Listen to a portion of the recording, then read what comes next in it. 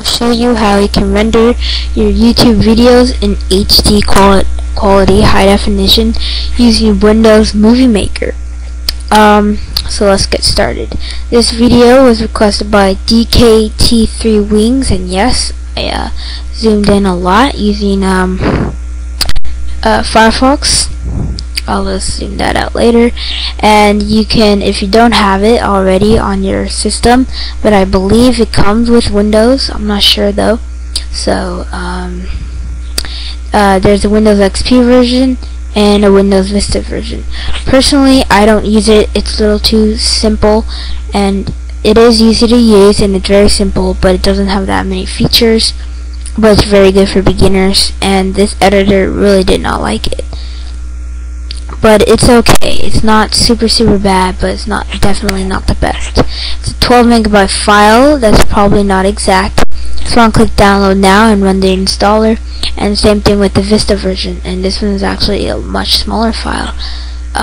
Surprisingly, it's Vista. So after you ran installer, you just want to open it up. You can import, which basically means you can get files after you made the video on a digital camera, or from any folder that you have. So you can just click videos or something, automatically go to your videos, or if it's on your desktop or whatever, you can just drag it from there. You can also click and drag. So if you have a file in another window, let's say pictures, nature, you can just sort of click and drag it in there. And it's yeah, and then you can use that in your video. I already have this test here. I'm just gonna remove this from the clip bin, and you can either click add to storyboard, or you can just drag it in.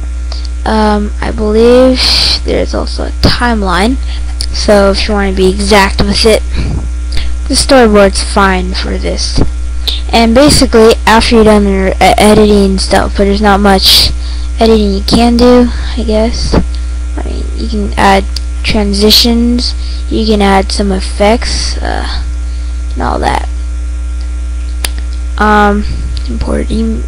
Basically, though, you just want to go to Tools, Options, and then it's by default it's on your General tab. You just want to go up to the tab bar and just click Advanced, and then you want to, depending on your region, if you're watching this video in North America or South America, and make sure that NTSC is selected, but I think this is also better for YouTube. But if you're in the United Kingdom or somewhere else like Asia or Australia or something like that, then you can click PAL, P-A-L, I believe, and by default it should look like this. 4:3 aspect ratio, which is just 4:3, like 640 by 480, but by 16 by 9 it's widescreen, and this is HD. And if you need more help, you can just click water video settings. Just want to click OK. After that, you can either click this publish movie button up here, or you can click publish under publish to this computer or any other source that you have. So I'm just going to click this computer, name it test, I guess. You can save it to wherever. For this particular video though, I'm just going to choose my desktop. You can browse, click next.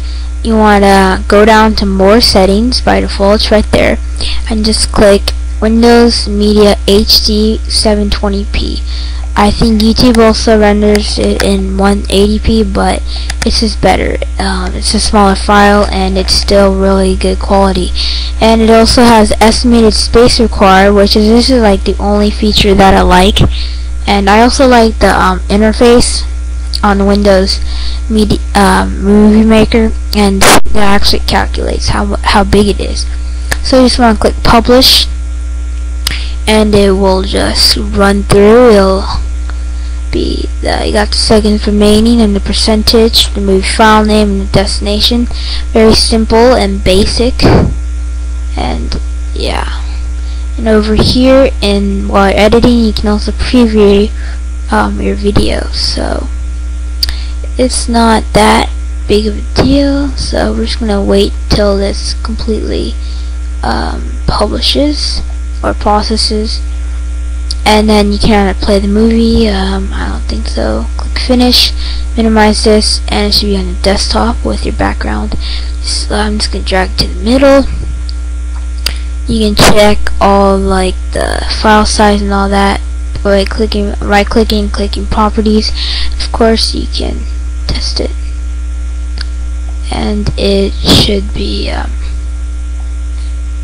loading. I'm not sure why my computer sucks this bad, but basically it's recommended that you pre-record it if you're using a digital camera or a screen recording, that you actually film recorded in a 16:9 resolution, which is about 1280 by 720, 1980 by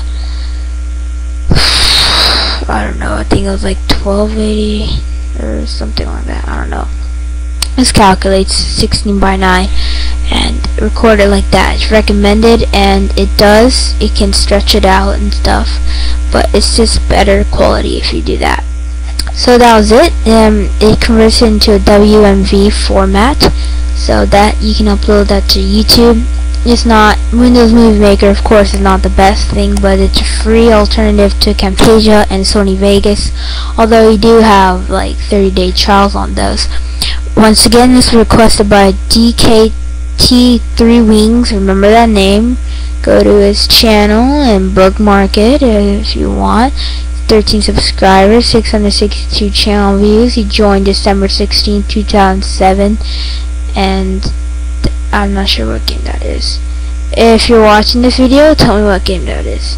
Just leave a comment, and please rate, comment, and subscribe if you like this video and helped you in any way. And thanks for watching. Peace out.